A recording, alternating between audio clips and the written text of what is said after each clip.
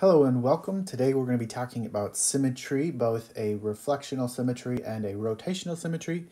So how can I identify line and rotational symmetry is our essential question. So first off, what is line symmetry? It's basically a line where you can fold or flip the image and have both sides match exactly. So you flip it over or you fold it over and it's congruent on both sides. This is also called reflectional symmetry, hence why if you reflect it over a line, it's going to be the same thing. So reflectional or just reflection symmetry, those are both okay. So the line that we actually reflect over or flip over or fold over is going to be called the line of reflection. So the line of reflection, so which we've already reflected images, so this should not be coming as a shocker. So in this case, we have a lovely arrow, which is called a chevron. If I cut this somewhere, where will it be symmetrical? So if I cut or draw a line right here, this top half could fold over perfectly onto this one. So if this was a piece of paper, I could fold it onto each other perfectly. And that would be the line of reflection. So in your homework, you'll be drawing lines of symmetry. There could be more than one. There could be 2, 3, 4, depending on the image. So in this case, we have a non-equilateral triangle. It's just isosceles. If this was an equilateral triangle, there would be 3 lines of symmetry. But since it's isosceles, I can only draw a line of symmetry right here.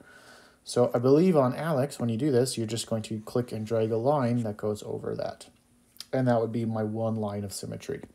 In this next one, I have an H or a sideways I, if you want to think of it. I could cut it right here down the middle, and it would fold over perfectly. So everything here would match over here. The thing on the line stays on the line, and then those would match each other. Now, if one of them was longer down here than the other one, it would not work that way. There is also another way, a vertical way, which you can cut it. So I can flip this side all over this line, and it matches perfectly.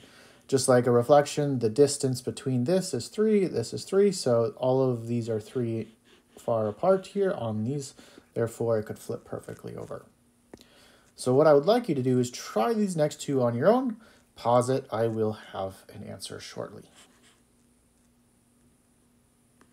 So you should have both of these lines for it. You can cut it here or cut it here. Those are the only ways you can do those. By the way, if there was no reflectional symmetry, you would just say none. There is no reflectional symmetry.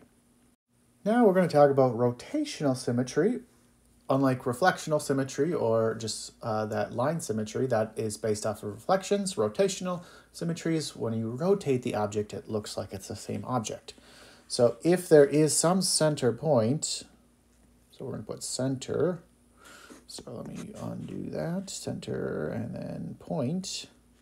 So center, point, around which the object is turned and looks the same. It'll be the same. Then we would say it has rotational symmetry. And what you want to do is just say, well, if you rotate it 360, that would be the same no matter what. So we're not talking about 360 degrees. We have to have something less than 360, which the next one will be 180. So if I look at this star, I can put a dot in the middle, and I could rotate this far to put this point onto this one, and it would look exactly the same. So what I can do is I can rotate from this star point, kind of going around right there, and it would be the same thing. I could keep rotating it all the way around, just like that to each of these points, and it would look all the same no matter where it was, unless it was somehow different, which in this case, that's all the same. So therefore, I could rotate it or turn it.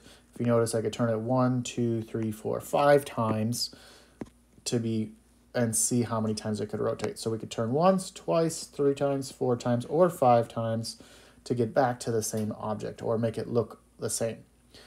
So in this case, we would say that yes, this does have rotational symmetry. And how to find the magnitude, so to find the magnitude is we're going to take every circle is 360 degrees.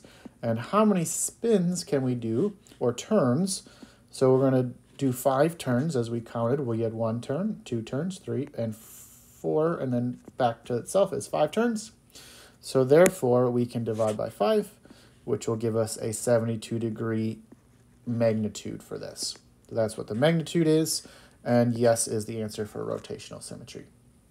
So let's go ahead and check your understanding. I would like you to try these next 3 on your own. Pause it. I will have an answer shortly. So if you look here, this first one is a square, which if you turn it 90 degrees, we can get the same object. So we could turn it 4 times because there's 4 kind of corners that are the same. Hence 360 divided by 4 is 90. That's the magnitude, and yes, it can turn.